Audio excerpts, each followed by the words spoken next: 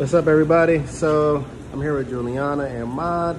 We have our meter over here. This is gonna measure our nutrients and how much nutrients are in our reservoir so that we're able to detect if our tomatoes are getting enough nutrients or not.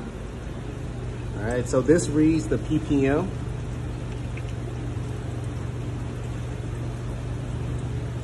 And is reading 483. Now, Mom, remember that range that I told you about? What range? For the flowering stage, it's supposed to be 600 to 1,000. So, I don't know if that's lower because... Sounds low. Well, this is vegetation stage. Oh, vegetative, vegetation? yes. Oh, 300 to 600. 300 to 600. All right, and it read 483. So it's good. We have enough nutrients in here. Your macronutrients are good. Shouts out.